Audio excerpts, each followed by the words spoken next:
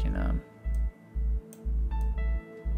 we have a bit more of like a bossy kind of arena.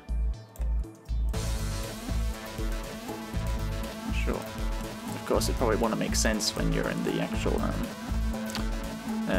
level itself once you've modeled it. But for now, let's jump back up here and let's shrink down Enviro. These are all the stairs we made. Let's just throw it into Enviro. That's all fine still, cool. And drop that, drop that, drop that. Okay, so let's work on the throwable objects. So let's create a cube. And bring this up, that was really far away. Excellent. Now, first things first, let's create rigid object, rigid body. Excellent. Player, we want to create a cube. I found this out, this would be really nice. Focus on that, you can press F. Now, which way is he facing? This way? No, this one. Okay. I found this out where we can turn off mesh renderer, make this probably a bit smaller, less thick, bring it down, and then create a rigid body and turn on its kinematic and turn off use gravity, and put this under your player so that way it's actually parented to the player. And then you can see we've got this little box down here, and then when we walk up we can move the box around because it's actually moving because of this little invisible thing. Because you notice if I hit it from the side of here, it's not actually moving, but with this box, it gives the illusion that there's movable objects. And what we can do, let me just show you. We can duplicate these guys. Alright, and to show you that it is fully working, there we go. So that's nice as it is. So now we want to have the option to walk up and maybe have a prompt saying, hey, you can press F to pick up a box. So first things first, let's actually set up that button. So let's come to here, let's press 19, we want to add one more to that number. And we want to create this button and call this interact. And the positive button will be F. You can set up the alternate positive button for your controller if you want to. But for now, let's do that in player. Actually, firstly in boxes, let's create a new tag, and we want to create this pickable. So we can apply this to all the boxes that we want to be pickable. So pickable, pickable, and pickable. And cool, so now we want to have the player, there's F, there's the player, and let's create a new empty object, and we want to say put object here. So this is where the object's going to be placed, and let's chuck it in front. So that's pretty cool. So this is where the rigid body will actually be placed in front of the player, so that way we can see it. And if I press play, you'll see that this is going to move around in front of the player, so that way it's not going to move up and down, but it's just going to move so that way the player is going to know that he's holding it. So that's going to be nice. Let's just throw this game view back up here. Alrighty, so now in player, let's create a new FSM, and we're going to say this is the object handler. Cool. Now we're going to say find object, or find the closest object with the tag pickable, must be visible, ignore the owner.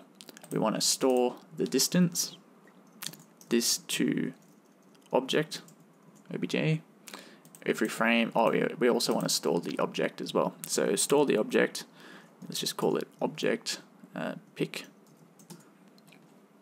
Alright, now let's go to the variables, and turn on inspector for both of these, so that way we can actually see what's happening when we press play.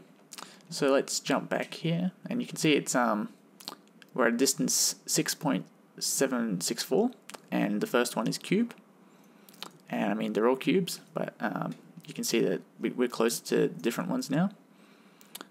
So you can see that we're really close to this one, or now that we're on this side, we're quite close to both of these.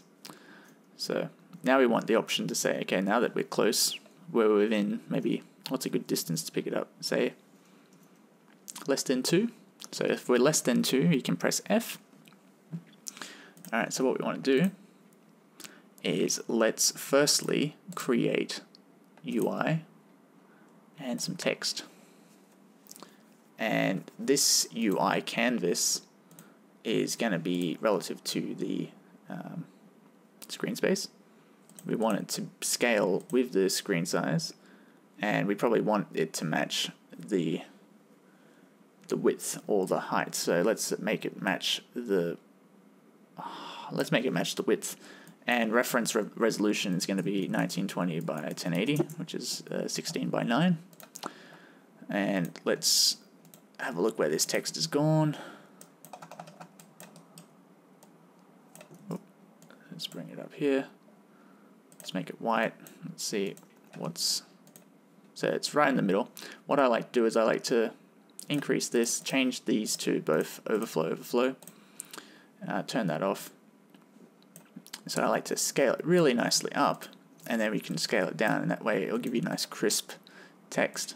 And let's just create one that says press F to pick up. Excellent. Now let me just shove this on the side, and that way I can actually do this. You can chuck it on 2D view, so that way you can actually see this is basically the screen. Alright, and I want to... I mean, most games these days actually put it in the front of the screen, so that way. But I like to maybe put it just under the middle of the screen, so that way the player can see what's directly in front. Alright, so press F to pick up. Cool. Let me just put this as a UI help text. Lovely. We'll probably set up a UI camera later, but we'll get around to that. Turn this there. You'll notice that should be pretty cool. Might actually, I might move it down just a tad, so that way it's just under that that light. So let me just focus on this. All right, that should be fine. Let me just move that down.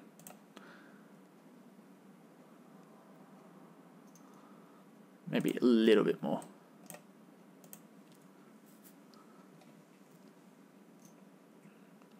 Alright, so that should be fine, and we'll have to trigger this to say that when we're close to it. Alrighty, so let's turn that off for the time being. Come to player, object handler. Now let's do some math. Let's say float compare. That one. We want to compare the distance to object. We want to have 2. If it is less than 2, we want to say allow pickup. This is a new event. Nope, let's connect this. So if it's less than 2, allow to pick up. And then once we're allowed to pick it up, let's say activate game object.